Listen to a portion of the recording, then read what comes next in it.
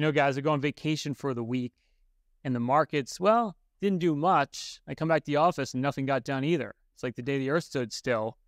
Man, oh man, I guess if I'm not here, markets aren't moving and nobody's doing any work. Must be nice to be you guys. Dad, did you notice that Ryan was out of the office? I couldn't tell. You know what, Chris?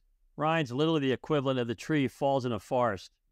And if nobody's there, you don't hear anything, right? There's no noise.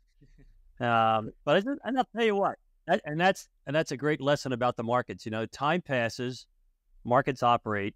Doesn't care what you think, how you feel, or whether you're traveling around Europe. Well, I was grateful we didn't get a huge sell-off, but it's interesting. I mean, we had a little bit of selling the last couple of weeks, and I was trying to catch up on some of my reading on the plane on the way back, so financial reading, and it's just like all of a sudden the naysayers come out in droves, right? All of a sudden the inverted yield curve, well, it's going to predict a recession. It hasn't yet, but guess what? We're 19 months, and at 19 months, a lot of times that's when the recession hits.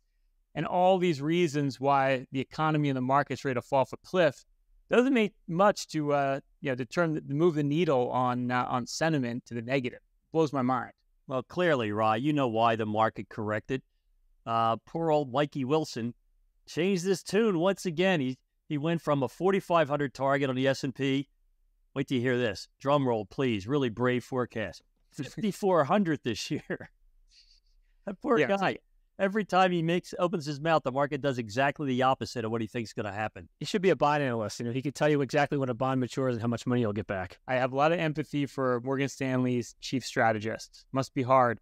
Here's the smallest violin in the world. But, I mean, that's also goes to show it's just impossible to predict the short-term market. But meantime, the old saying of sell in May and go away, it's all of a sudden starting to sound smart again because markets are selling off a little bit. We don't know how long the Fed's going to keep interest rates at these levels, maybe higher for longer. And you just hear the drumbeat of the negative news. But at the end of the day, it's like, hey, go away in May, but don't sell. That doesn't rhyme, so never mind. But I think the point here is you don't want to get out of your portfolio here. There's a lot of opportunity out there. Well, just because the S&P, the Dow, the NASDAQ made all-time record highs while you were gone, right? That might be some impetus for people to sell. Well, hey, I sold at the top. It can't go any higher. It's already at the top, right? I think that's the problem sometimes when you look at a chart or a graph of the market. It's in a rectangle, and when you see a perpendicular line going left to right, you look at the top of the box and go, well, it can't go any higher. Look, there's a border there on the chart. So I think what everybody really would benefit from if you could just take the last 40 years, last 50 years, last 100 years, and just replay that return over the next 40, 50, or 100 years, you're going to see the same thing. So we're not just at 40,000. We're going to 50,000, 60,000. Hopefully in my lifetime, definitely in yours, based on my experience, guys. Well, with all the rage with AI being so popular and, everybody's favorite stock, Nvidia, going through the roof. Dad, you and I were playing with ChatGPT this weekend and Microsoft Copilot. We said, hey, where's the market going over the next 40 years based on past performance? And all it did was give us a summary of what happened in the past. So even AI can't tell you where the market's going. Wait a minute, Chris. It did refer to that fortune teller in the boardwalk. And that's what's remarkable, right? I mean, we've got this just huge outsized performance from one stock named Nvidia, the only stock that's genuinely capitalizing on this whole AI revolution. You got all these other mega cap stocks like Google, Microsoft, spending huge dollars, to get these graphic processing units that Nvidia has, but they have no idea what kind of return on investment they're going to get. And that's kind of a scary place to be because, we don't really know if this demand is going to last for a long time. We know that semiconductor stocks are typically cyclical, and at some point the music could stop in a very severe way. And I think that's why, again, the one thing we've been emphasizing on this show is don't get seduced by putting all your money in one place. It's a great time to broaden out your exposure because there's a lot of places in the market right now that are working and that are benefiting from this whole artificial intelligence trend. Hey, wait a minute, Rye. First of all, Nvidia hit an all-time record high. Maybe it's at 35, 40 times earnings, but it's driving the performance of our large cap growth portfolio. I'm all for it. Keep going. I'm cheering. But here's the amazing thing. There are other unintended consequences. A new paradigm in technology. You need a lot more energy. So suddenly utility stocks have become the hot AI stocks over the last couple of months.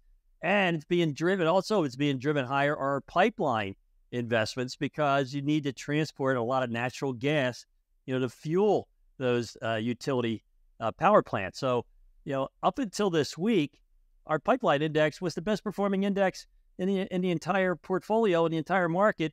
And now that Nvidia's had a huge week, large cap growth is our biggest winner. I'll take 2, 3, 4 big winners. I'm good with that. Well, but I think the difference there is like take energy pipelines, for instance. They're just trade so much cheaper, and you're getting a 5-6% dividend, which tells me one thing is cash flow right now is cheap, and most people aren't capitalizing on that because let's face it, pipelines, building new pipelines of political football, there's only so many of them, and energy demand is going to continue to go higher over the course of the next decade, and you're going to still need fossil fuels. So there's great hedges you have in your portfolio that unintendedly, but like you said, Bob, are going to benefit from artificial intelligence, and you're getting paid really well, and they trade a lot cheaper than 40 times earnings on Nvidia. Hey, Chris, I'm so happy Ryan reminded us there's an election this year. Of course, we're going to hear about pipelines now. Remember the old XL pipeline controversy? So, yeah, I think, Ryan, you read a really good survey on your flight back last night about what are more affluent worried about and what is the working man worried about right now. Yeah, well, the working man's working on inflation because let's face it, even if your wages are going up, they haven't outpaced energy costs and food costs, which are pretty important. Last time I checked. Yeah, I found out this weekend when I went to the supermarket, my goodness gracious, feeding you guys it cost me a fortune. Well, Chris does like to eat, Bob. We know that. I know. Yeah, but you know what, Dad? I noticed that your grocery bill was down a lot because Ryan wasn't home to eat all the food. This is true. There are leftovers waiting for him, though, Chris. Yeah, thank God. Yeah, but I think the point here is inflation is really hitting every American. But the other big issue is politics on everyone's mind. It's a presidential election year. We know all the fear is going to be instilled to everybody that if your candidate, the one you want to win, doesn't win, it's going to be apocalypse now. But as we know, guys, in an election year, after the first 100 days when the market was positive, you usually get great returns the rest of the year. Historically, presidential election years are great years for the stock market. Yeah, but it's not kind of following the script, right? Usually there's a lot more volatility, a lot more downside volatility. Now, if you're a client of ours listening to this right now, you're going to say, hey, Bob, what was April, right? The 2 biggest down days of the year, right as they priced your statement. If that's not downside volatility, I don't know what is. But it's not really as severe as it's been in the past election cycle. Yeah, look at the last election. The market was crazy volatile up until the election. It's amazing what happened. As soon as we realized there was going to be a sitting president, market shot right up. Yeah, and that's hard to get your hands around, but I think the bottom line here is you don't want to wait to invest. We've talked about this a lot, that 5% treasury, so seductive right now to put your money there, but when you factor in inflation and taxation, you're barely getting a return right now. And let's face it, like the global economy is starting to pick up. We're going to see global growth this year, not just in the U.S. China is starting to come out of this huge real estate bubble that burst. We're starting to see demand for commodities go up in a big way. So what I would call like China proxy type of economies like Brazil that export lots of commodities. Their stock market's cheap. They're going to be selling a lot of commodities overseas. It's huge for their market in a positive way. So there's a lot of global economies that are going to benefit hugely. And in fact, if you look at world economies right now, markets, they're all at record highs. So it's not just the U.S. that's doing well, and most markets are on sale. So broadening out that exposure, like that's what you need to be doing right now. I agree. I think, I read everything I possibly can. And it's amazing how certain experts who are very learned individuals, they get a certain opinion about something and they twist themselves into a pretzel, trying to explain why their thesis is wrong. Something's not working. Like copper, for example. Dr. Copper's going through the roof. And it's because perhaps China is emerging out of their recession or their depression, right? Perhaps the global economy is growing a lot faster than it has the last couple of years. Perhaps Europe, the central banks are cutting their rates sooner than the U.S. It's like they're not open to anything other than, what they think is going to happen. And that's why, if you're an investor, you can't listen to these people and buy everything they're selling. Bob, I think it comes down to broadening horizons and broadening out your portfolio. There's lots of opportunity right now to win over the long term, especially if you're preparing your portfolio for financial independence.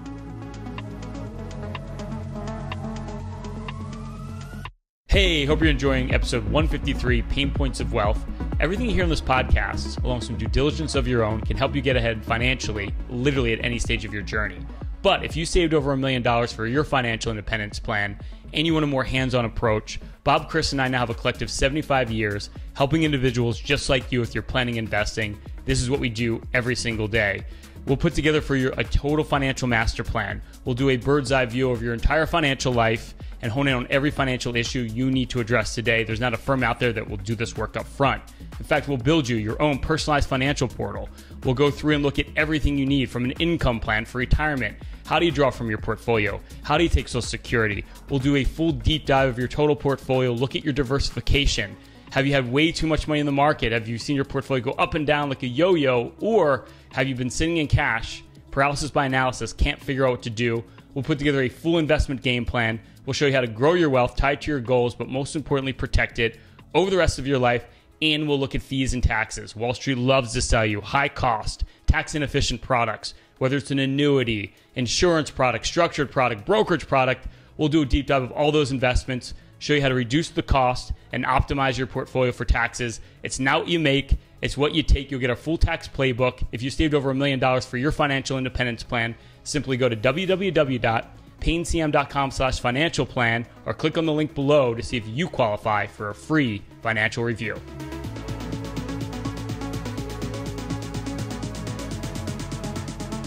All right, it's the tipping point. This is where we pinpoint the pain point. Of course, that's P-A-Y-N-E, having the biggest impact on your wealth right now. And guys, when it comes to financial planning, one of the biggest concerns all of us have is sustaining our lifestyle in retirement. We all want financial independence.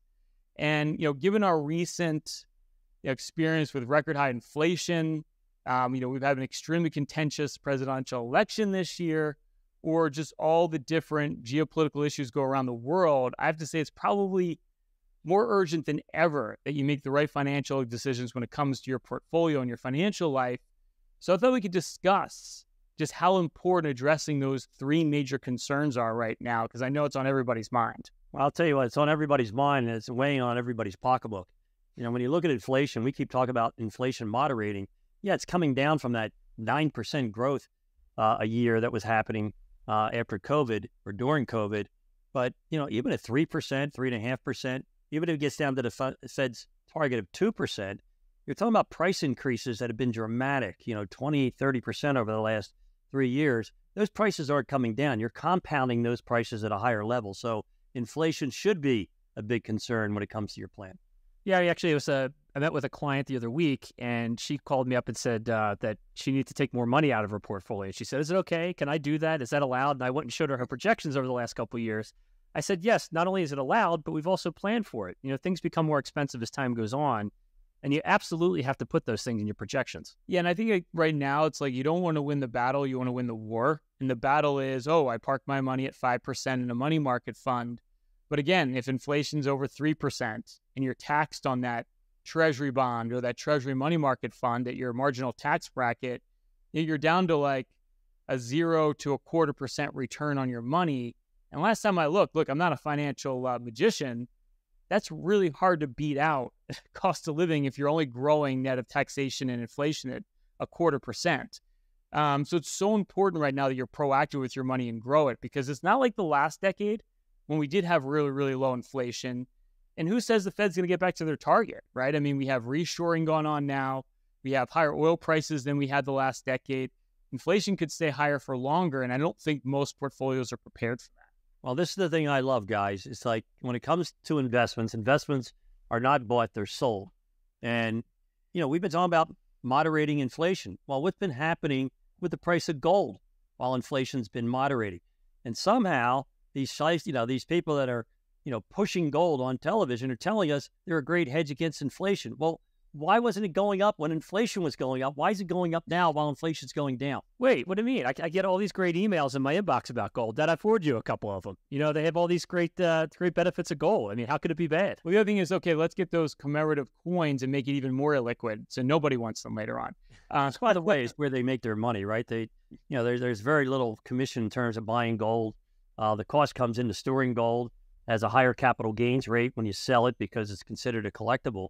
But these big gold companies that are always pushing gold in these TV commercials, they make their money selling coins. And those coins have a big spread between what they will sell it to you for and then what they'll buy them back as. So you got to beware. Buyer beware when it comes to hedging against inflation with gold. But again, guys, that's why equities are the only inflation hedge out there. Well, and if you're going to buy commodity, the true commodity hedge is oil. We actually use oil in society. If you buy energy companies, you're getting a fat dividend. You're getting paid to own the commodity, and from a producer that sells it. And also, we just know from supply and demand that we're not producing enough of it, and there's a lot of restraints on production. Yet oil demand is going to continue to rise over the next decade. So if you're going to have an inflation hedge in your portfolio as commodity, I'd rather own oil than something that looks good around the neck of that someone that you love. Well, the other point you guys are making here is geopolitical risk.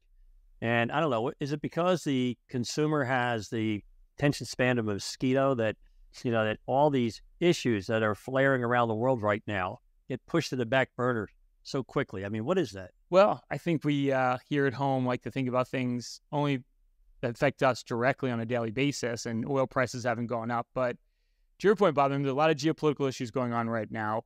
Another reason you don't want your portfolio concentrated in any one area. You have to think about having that all-weather portfolio, because what if oil shipping prices go up? I mean, do you have a component of your portfolio that addresses that? And I'd argue that most of us don't have that all-weather portfolio for whatever could happen overseas, not just here in the U.S. What almost seems like, all these geopolitical risks are concerns, but they're never certainties.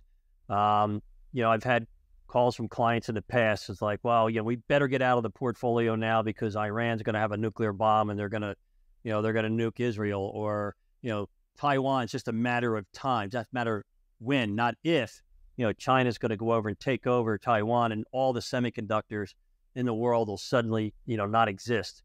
And it was interesting to see, Putin visited China, and China's discouraging him from pursuing the war. I think that was the big surprise. Yeah, and I think that's what happens, right? If things are going to surprise you, you can't predicate your portfolio or your financial life on one all or none scenario, because you just don't know. And I think that's the biggest mistake we make. Just like if who I want to get elected, we won't mention who, gets elected, we're in big trouble, right? The economy's in big trouble. Bad decisions are going to be made. And we know there's a lot of gridlock in government, and the most extreme views or the most extreme pitch by whatever opposing force is out there, with their policies usually doesn't come through. And we've got a lot of gridlock, and that's typically good. It's very good for the economy. It's good for the stock market. Markets do well in election years. So it's not smart to get into cash and wait and see. That's like a very bad strategy. Well, it's funny you bring that up, Rye, because I heard this year that if you actually vote, it'll actually swing the election. But all kidding aside, I actually, during the last election, I spoke with every single one of my clients, and my Republican clients said if Biden gets in, they're pulling out of the market. And the opposite was true. My Democratic clients said that if Trump gets in, they're pulling out of the market. Well, guess what? They all ended up staying in the market, and the market took off big time. So you really should let who's going to be in an office affect how you invest your money. Sounds like to me, guys, that you got to live with the facts that inflation is existent. It's constant. It's probably the biggest risk to everybody's financial plan. You're going to have taxes. Most likely those taxes are going to go up by the way the governments are spending money, both municipal, state, and federal. And you're going to have volatility, and volatility is a part of life. So if you're going to succeed as an investor, you need an evidence-based portfolio, a portfolio based on the evidence of historical rates of return. It's going to give you the highest probability of success. Trying to time it, trying to guess it, listening to pundits, sounds like something that ends in tears. Planning is about living with what you know and sticking to the strategy.